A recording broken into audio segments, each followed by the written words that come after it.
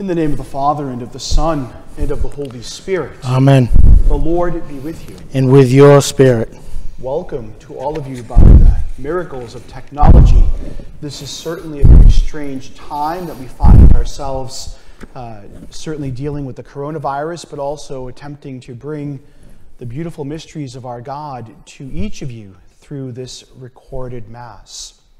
It is a joy to be able to gather together, whether we are praying here at St. Anne's or praying at home, but we are indeed praying together. So as we come before the Lord now, let us begin by acknowledging our sins, asking God's mercy and peace so to prepare ourselves to celebrate the sacred mysteries. Lord Jesus, you healed the sick. Lord, have mercy. Lord, have mercy. Lord Jesus, you forgave sinners. Christ, have mercy. Christ, have mercy. Lord Jesus, you gave yourself to heal us and bring us strength. Lord, have mercy. Lord, have mercy. May Almighty God have mercy on us, forgive us our sins, and bring us to everlasting life. Amen. Let us pray.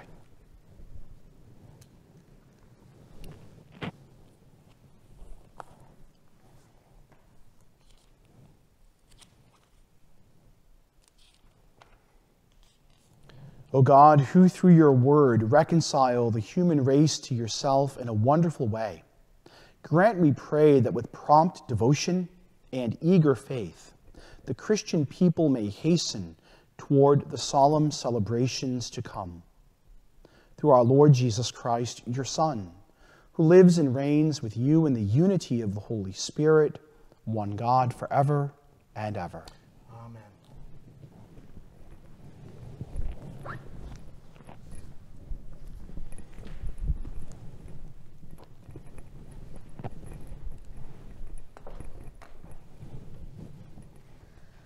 A reading from the first book of Samuel. The Lord said to Samuel, "Fill your horn with oil and be on your way. I am sending you to Jesse of Bethlehem, for I have chosen my king from among his sons." As Jesse and his sons came to the sacrifice, Samuel looked at Eliab and thought, "Surely the Lord's anointed is here before him." But the Lord said to Samuel, "Do not judge from his appearance or from his lofty stature, because I have rejected him. Not as man sees does God see, because man sees the appearance, but the Lord looks into the heart." In the same way, Jesse presented 7 sons before Samuel. But Samuel said to Jesse, "The Lord has not chosen any one of these." Then Samuel asked Jesse, "Are these all the sons you have?" Jesse replied, "There is still the youngest who is tending the sheep." Samuel said to Jesse, "Send for him.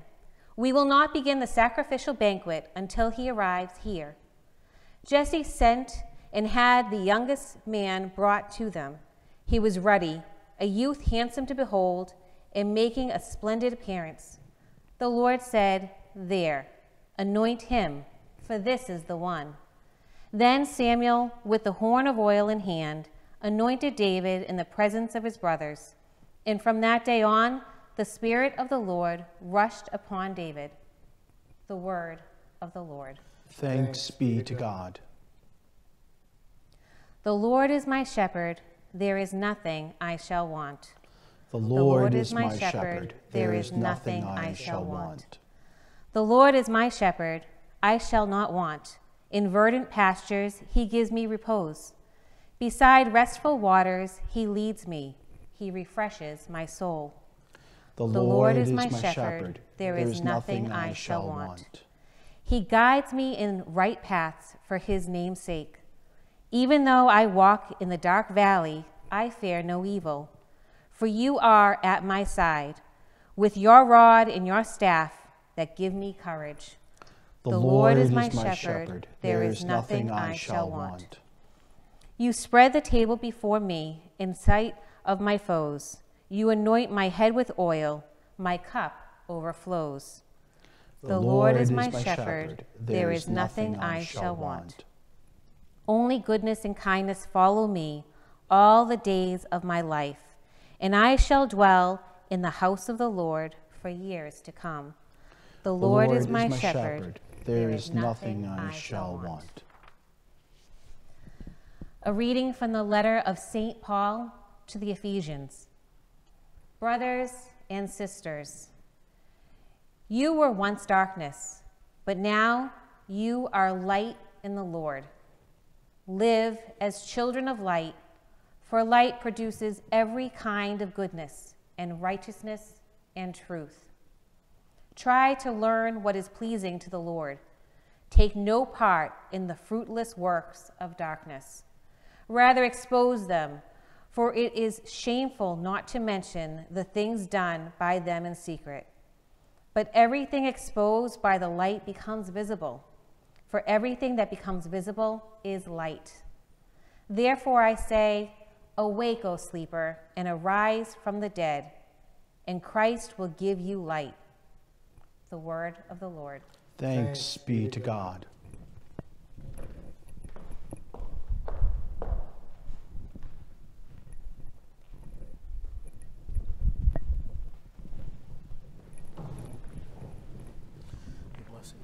May the Lord be in your heart and on your lips, that may worthily proclaim his holy gospel. In the Father, and the Son, and the Holy Spirit.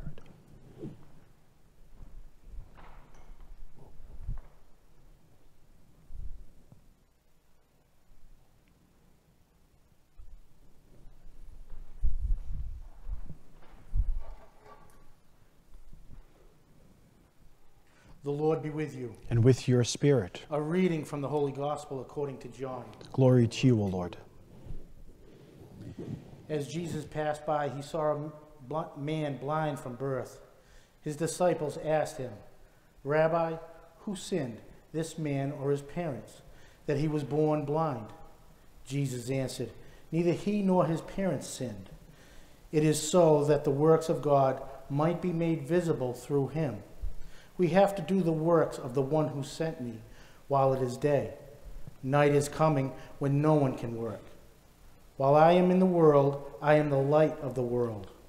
When he had said this, he spat on the ground and made clay with the saliva and smeared the clay on his eyes and said to him, go wash in the pool of Siloam, which means sent. So he went and washed and came back able to see. His neighbors and those who had seen him earlier as a beggar said, isn't this the one who used to sit and beg? Some said, it is. But others said, no, he just looks like him. He said, I am. So they said to him, how were your eyes opened? He replied, the man called Jesus made clay and anointed my eyes and told me, go to Siloam and wash. So I went there and washed and was able to see. And they said to him, where is he? He said, I don't know. They brought the one who was once blind to the Pharisees. Now Jesus had made clay and opened his eyes on the Sabbath. So then the Pharisees also asked him how he was able to see. He said to them, he put clay on my eyes and I washed, and now I can see. So some of the Pharisees said, this man is not from God, because he does not keep the Sabbath. But others said, how can a sinful man do such signs? And there was a division among them. So they said to the blind man again, what do you have to say about him, since he opened your eyes? He said, he is a prophet. Now the Jews did not believe that he had been blind and gained his sight, until they summoned the parents of the one who had gained his sight. They asked him, is this your son, who you say was born blind? How does he now see? His parents answered and said, we know that this is our son, and that he was born blind. We do not know how he sees now, nor do we know who opened his eyes. Ask him. He is of age. He can speak for himself. His parents said this because they were afraid of the Jews, for the Jews had already agreed that if anyone acknowledged him as the Christ, he would be expelled from the synagogue. For this reason, his parents said, he is of age. Question him. So a second time they called the man who had been blind and said to him, give God the praise. We know that this man is a sinner. He replied, if he is a sinner, I do not know. One thing I do know is that I was blind and now I see. So they said to him, what did he do to you? How did he open your eyes? He answered them, I told you already. You did not listen. Why do you want to hear it again? Do you want to become his disciples too? They ridiculed him and said, You are that man's disciple, and we are disciples of Moses. We know that God spoke to Moses, but we do not know where this one is from. The man answered and said to them, This is what is so amazing, that you do not know where he is from, yet open my eyes. We know that God does not listen to sinners, but if one is devout and does his will, he listens to him. It is unheard of that anyone ever opened the eyes of a person born blind. If this man were not from God, he would not be able to do anything. They answered and said to him, You were born totally in sin, and are you trying to teach us? Then they drew him out. When Jesus heard that he had thrown him out, he found him and said, Do you believe in the Son of Man? He answered and said, Who is he, sir, that I may believe in him? Jesus said to him, You have seen him, and the one speaking with you is he said. I do believe, Lord, and worshipped him.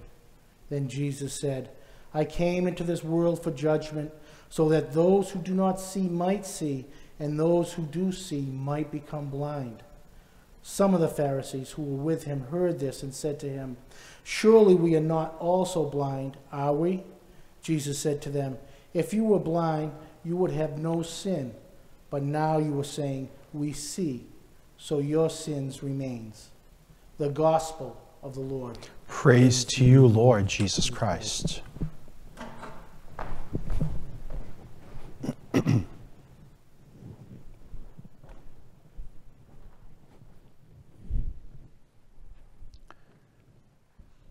For those of you watching, you can't see what I can see.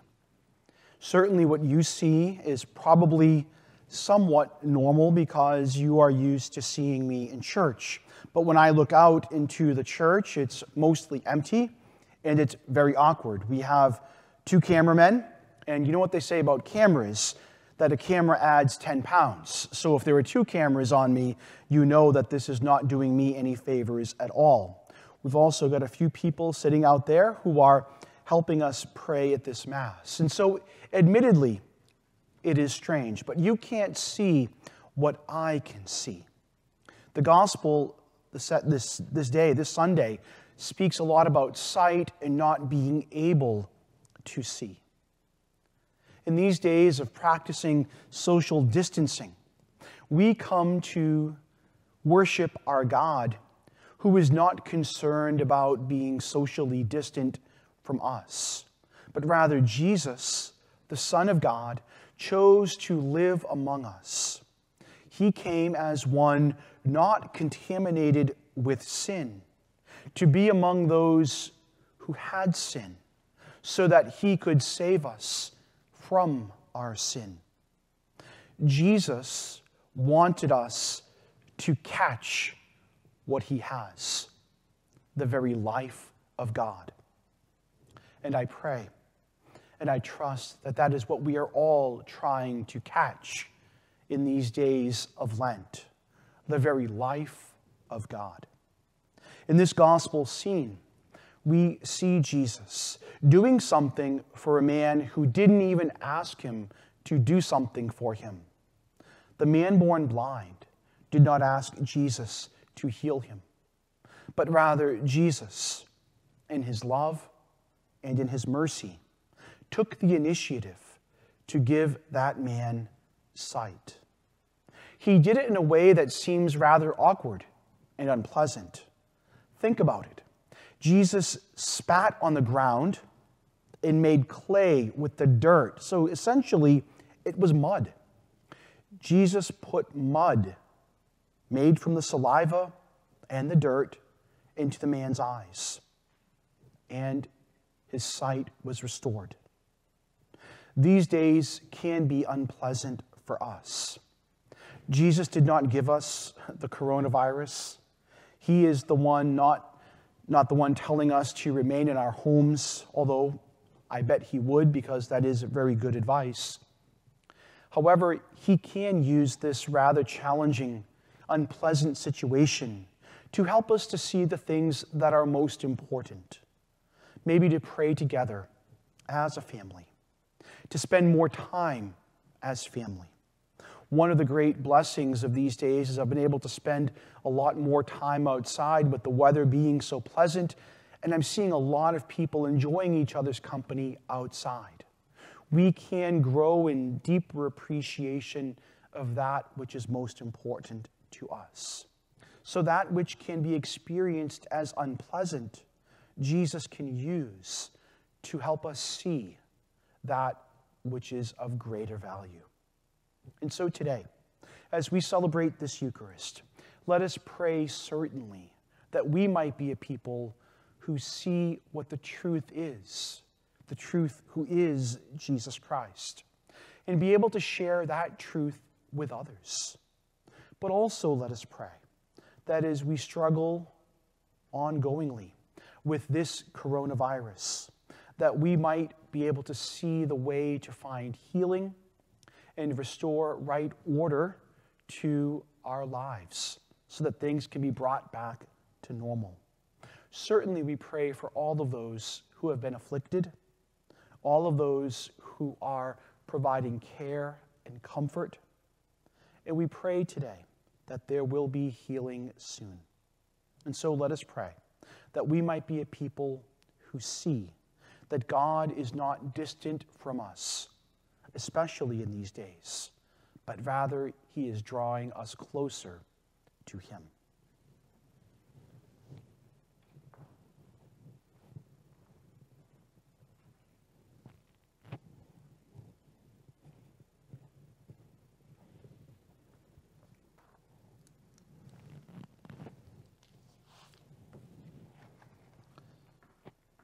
I believe in one God, the Father Almighty, maker of heaven and earth, of all things visible and invisible.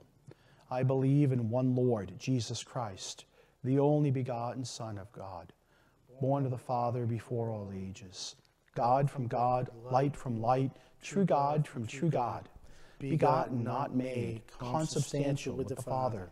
Through him all things were made. For us men and for our salvation, he came down from heaven, and by the Holy Spirit was incarnate of the Virgin Mary and became man. For our sake he was crucified under Pontius Pilate. He suffered death and was buried, and rose again on the third day in accordance with the Scriptures. He ascended into heaven and is seated at the right hand of the Father. He will come again in glory to judge the living and the dead, and his kingdom will have no end. I believe in the Holy Spirit, the Lord, the giver of life, who proceeds from the Father and the Son, who with the Father and the Son is adored and glorified, who has spoken through the prophets. I believe in one holy Catholic and Apostolic Church. I confess one baptism for the forgiveness of sins, and I look forward to the resurrection of the dead and the life of the world to come. Amen. Trusting in our loving God, we now turn to him, offering our prayers. For the Church, may God help us to remain faithful to all his commandments and grow in the fullness of truth. Let us pray to the Lord. Lord, hear our prayer. For elected officials, may the Lord grant them the fortitude to remain true to his justice. Let us pray to the Lord. Lord, hear our prayer. For those who suffer in mind, body, or spirit, and especially those who suffer from the coronavirus, may the healing power of Jesus come upon them and bring them comfort and peace. Let us pray to the Lord. Lord, hear our prayer. For those gathered here, may the Holy Spirit increase in us a spirit of conversion and openness to his works in our lives. Let us pray to the Lord. Lord, hear our prayer. For those who have died, may they, through the mercy of God, rest in the fullness of peace. Let us pray to the Lord. Lord, hear our prayer. For the intentions we offer in the silence of our hearts. Let us pray to the Lord. Lord, hear our prayer. God, our loving Father, We give you thanks and praise for all your gifts. We ask you now to hear these prayers as we offer them to you through your Son, our Savior, Jesus Christ, our Lord. Amen.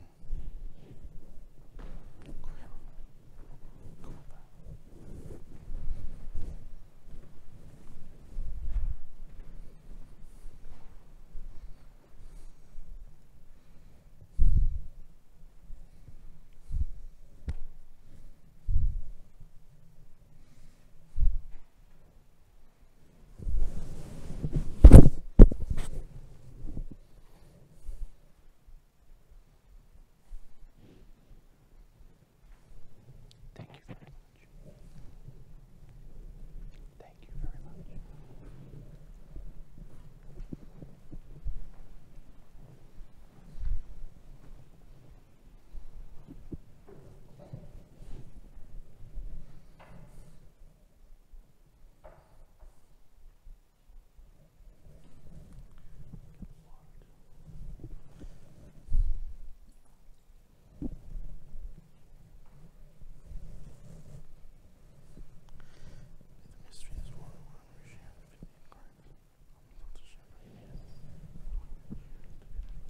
Blessed are you, Lord, God of all creation, for through your goodness we have received the bread we offer you, fruit of the earth and work of human hands.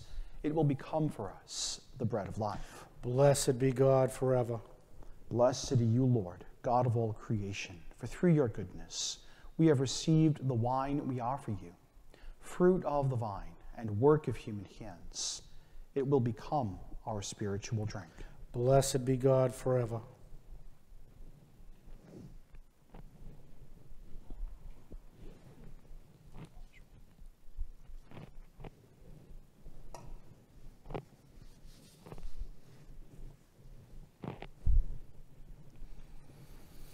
Pray, brothers and sisters, that my sacrifice and yours may be acceptable to God, the Almighty Father. May the Lord accept the sacrifice at your hands for the praise and glory of his name, for our good and the good of all his holy church. We place before you with joy these offerings, which bring eternal remedy, O Lord, praying that we may both faithfully revere them and present them to you, as is fitting for the salvation of all the world, through Christ our Lord. Amen. The Lord be with you. And with your spirit. Lift up your hearts. We lift them up to the Lord. Let us give thanks to the Lord our God. It is right and just. It is truly right and just, our duty and our salvation, always and everywhere to give you thanks, Lord, Holy Father, Almighty and eternal God, through our Lord Jesus Christ. By the mystery of the Incarnation, he has led the human race that walked in darkness into the radiance of the faith, and has brought those born in slavery to ancient sin through the waters of regeneration to make them your adopted children. Therefore, all creatures of heaven and earth sing a new song in adoration, and we, with all the host of angels, cry out, and without end we acclaim. Holy, holy, holy, Lord God of hosts, heaven and earth are full of your glory. Hosanna in the highest. Blessed is he who comes in the name of the Lord. Hosanna in the highest. You are indeed holy, O Lord, the fount of all holiness. Make holy, therefore, these gifts, we pray, by sending down your Spirit upon them, like the dewfall, so that they may become for us the body and blood of our Lord Jesus Christ. At the time he was betrayed and entered willingly into his passion, he took bread, and giving thanks, broke it, and gave it to his disciples, saying, "Take this, all of you, and eat of it. For this is my body, which will be given up for you."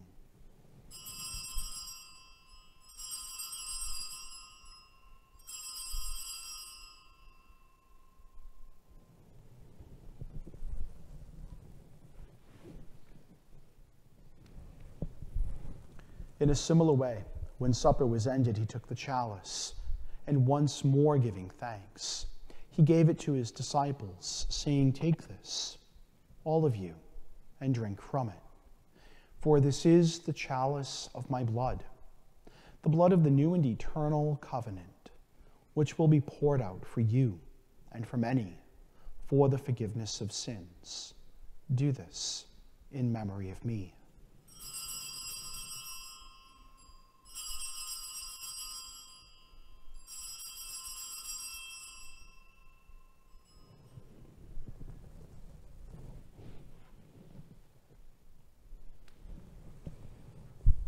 The mystery of faith. We proclaim your death, O Lord, and profess your resurrection until you come again. Therefore, as we celebrate the memorial of his death and resurrection, we offer you, Lord, the bread of life and the chalice of salvation, giving thanks that you have held us worthy to be in your presence and minister to you. Humbly we pray that, partaking of the body and blood of Christ, we may be gathered into one by the Holy Spirit. Remember, Lord, your church spread throughout the world, and bring her to the fullness of charity, together with Francis our Pope and Edgar our Bishop and all the clergy. Remember also our brothers and sisters who have fallen asleep in the hope of the resurrection, and all who have died in your mercy. Welcome them into the light of your face. Have mercy on us all, we pray, that with the Blessed Virgin Mary, Mother of God, with blessed Joseph, her spouse, with the blessed apostles and all the saints who have pleased you throughout the ages, we may merit to be co-heirs to eternal life, and may praise and glorify you through your Son, Jesus Christ. Through him, and with him, and in him, O God, Almighty Father, in the unity of the Holy Spirit, all glory and honor is yours, forever and ever. Amen. At the Savior's command, informed by divine teaching, we dare to say, Our Father, who art in heaven, hallowed be thy name. Thy kingdom come, thy will be done, on earth as it is in heaven. Give us this day our daily bread, and forgive us our trespasses, as we forgive those who trespass against us.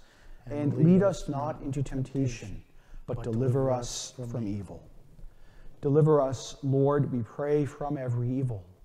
Graciously grant peace in our days, that, by the help of your mercy, we may be always free from sin and safe from all distress, as we await the blessed hope and the coming of our Savior, Jesus Christ. For the kingdom, the power, and the glory are yours, now and forever. Lord Jesus Christ, who said to your apostles, "Peace I leave you, my peace I give you," look not on our sins, but on the faith of your church, and graciously grant her peace and unity in accordance with your will, who live and reign forever and ever. Amen. The peace of the Lord be with you always. And with your spirit. Lamb of God, you take away the sins of the world, have mercy on us. Lamb of God, you take away the sins of the world, have mercy on us. Lamb of God, you take away the sins of the world, grant us peace.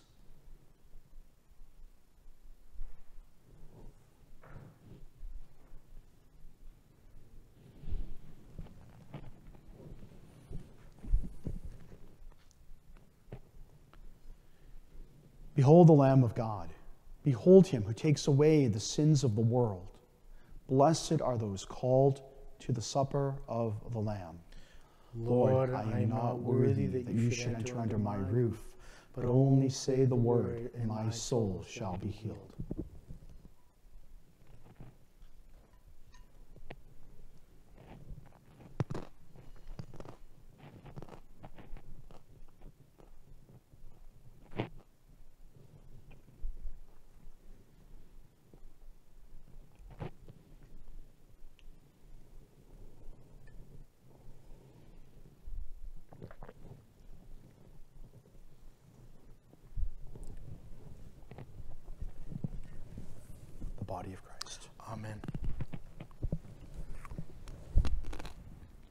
body of Christ.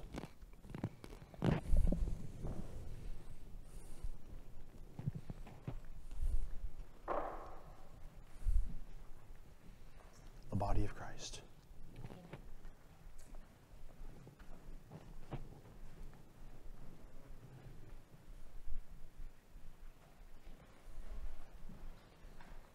The body of Christ.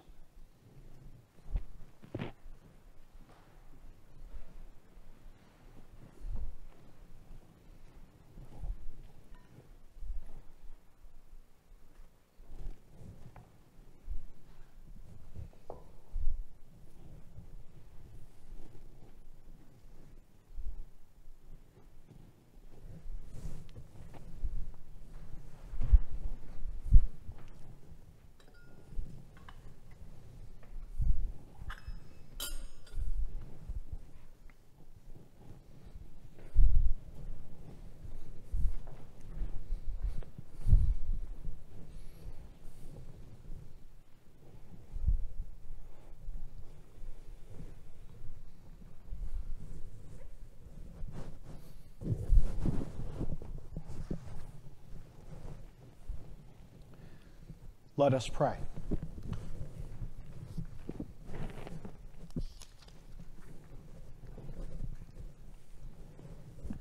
O God, who enlighten everyone who comes into this world, illuminate our hearts, we pray, with the splendor of your grace, that we may always ponder what is worthy and pleasing to your majesty, and love you in all sincerity, through Christ our Lord. Amen.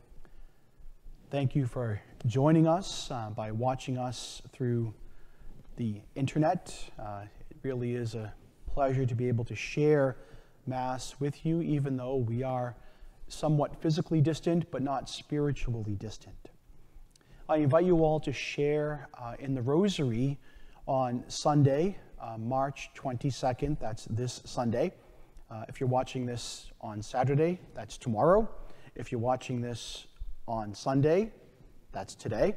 At 4 p.m., Bishop Deacon is inviting all the Catholics of our diocese to join in the Rosary, and you can join him live on the diocesan website or the diocesan Facebook page, and hopefully we'll be able to join together in prayer.